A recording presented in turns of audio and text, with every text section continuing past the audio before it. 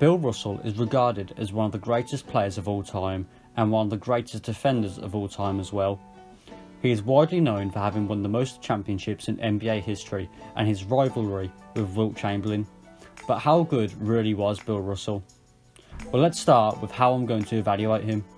I'm going to look at his accomplishments and in particular his MVP seasons. I want to find his best statistical season out of his MVP seasons and then also see if he has any better seasons outside of the MVP season. Then I want to look at his finals performances and final stats. Particularly, I want to see how many times he faced Wilt Chamberlain in the finals to see how well he matched up and played against Wilt. After this, I can give a summary of Bill's offensive game and defensive game and then give my overall opinion on Russell. So without further ado, let's get started. Accomplishments and accolades. Bill Russell is one of the most accomplished athletes in sports. He's won 11 championships and 5 MVPs. He was a 12-time All-Star with 1 All-Star Game MVP and he led the league in rebounds 4 times, made the All-NBA team 11 times and All-Defensive team once. You may be thinking, wait, if Bill Russell is one of the greatest defenders of all time, why has he only been in 1 All-Defensive team? Well, that's because the All-Defensive team accolade was introduced in the 1968 to 1969 season, and this was the last year of Bill Russell's career. This is also the reason you don't see any Defensive Player of the Year awards, as that was introduced after Bill Russell retired. The Finals MVP was also introduced in the last season of Bill Russell's career. For some context, Russell only played for 13 seasons, so the fact that he was able to do this in such a short career is incredible. For Bill's career, he averaged 15.1 points, 22.5 rebounds and 4.3 assists. The only other player in NBA history to have averaged more than 15 points and 22 rebounds was Wilt Chamberlain, so Bill Russell has elite company. Let's look at Bill Russell's MVP seasons now. He won his 5 MVPs in 1958, 1961, 62, 63 and 65. Bill Russell is one of only 3 players in NBA history to win 3 consecutive MVPs. The 2 other players are Wilt Chamberlain and Larry Bird. These are the stats from each MVP season. In these seasons, the highest stats Russell achieved were 18.9 points, 24.1 rebounds, 5.3 assists, and he shot 45.7% from the field and 59.5% from the line.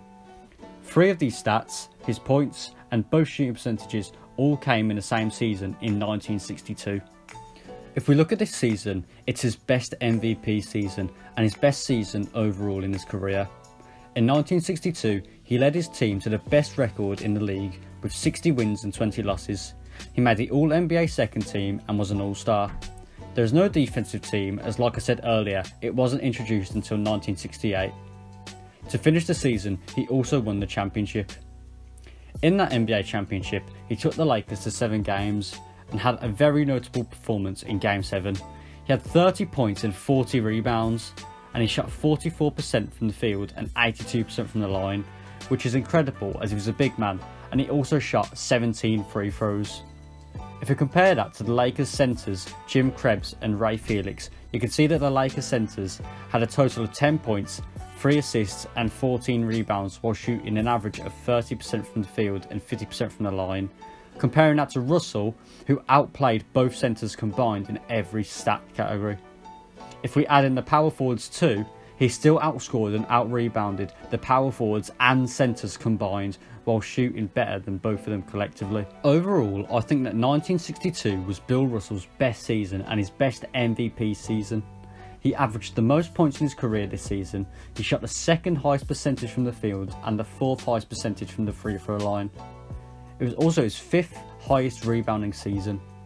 All his major stat categories were in his top 5 of his career. To go alongside these stats, you also saw and heard the accolades that I mentioned earlier.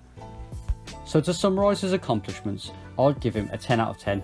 He is the 2nd most accomplished player in NBA history with 17 trophies, only behind Michael Jordan with 22 trophies.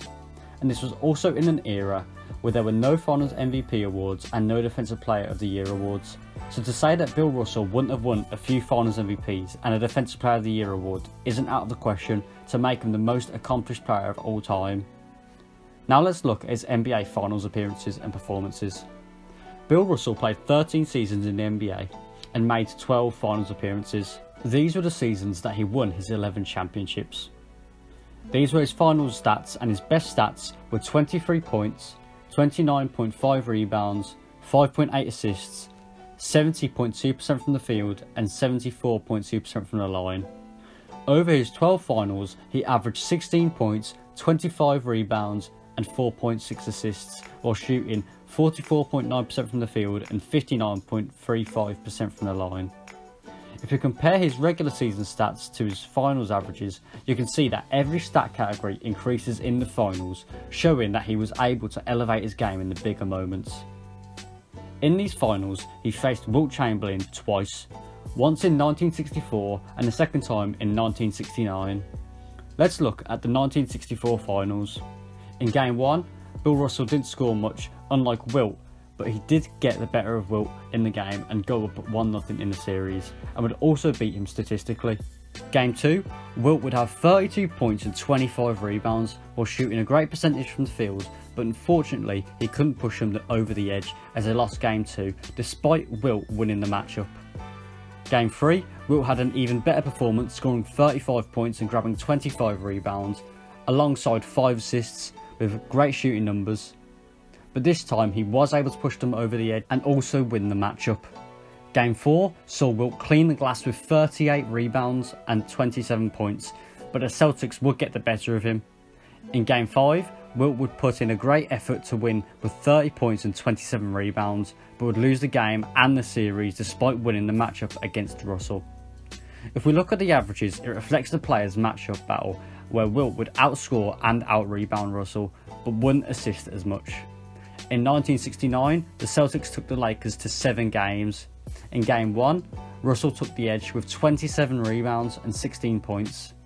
In Game 2, Bill Russell had a near triple-double with 21 rebounds, 13 assists and 9 points. Game 3 was a different story, where Wilt grabbed 26 boards and scored 16 points. Game 4, both players cleaned the boards, but especially Wilt, with 31 rebounds. Game 5, Wilt matched his rebounds from last game, but Russell was more efficient.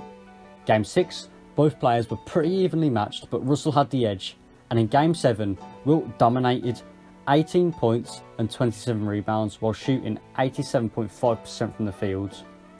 Overall, Bill Russell did beat Wilt in the matchups 4-3, and he also won the championship. But if you look at the series averages for the stats, Wilt was actually better on average than Russell. To conclude, in the 2 times they faced each other in the finals, but Russell took the edge championship wise, but stats wise it was a tie. There are arguments for either side to say who was better in the 1969 finals, as Wilt wasn't the first option on the Lakers, and to be honest he wasn't even the second or third option sometimes. So for him to average 11 plus points is quite good, but that argument could also be made for Russell. Overall, for the finals battles against Wilt, Russell won both championships, and the aim of the game is to win, so that's more meaningful in my opinion than stats. To summarise my opinion on Bill Russell, I believe that he was never the most offensively minded player, but he would get his points if and when he needed to. He had intangibles that cannot be measured, but he is a leader. He was the rock in the paint and the safety net that they needed to win. He played his role and played defense to help his team get over the edge. The fact that he won 5 MVPs shows that he was one of the best, if not the best player on that Celtics team. His stats are ridiculous, and for a big man to be averaging more assists than some guards in today's game, it goes to show how unselfish he was. Overall, Bill Russell is quite underrated and always will be because of the lack of footage we have on him, as well as the lack of stats such as blocks and steals to represent his defensive ability. The lack of defensive player awards are also hard to see how he compared to the rest of the league, but I have no doubt in my mind that he would have averaged 2 to 3 blocks per game. But that is all for today's video. I hope you enjoyed, and I hope you learned more about the legend of Bill Russell. Thanks for watching, and I'll see you in the next one.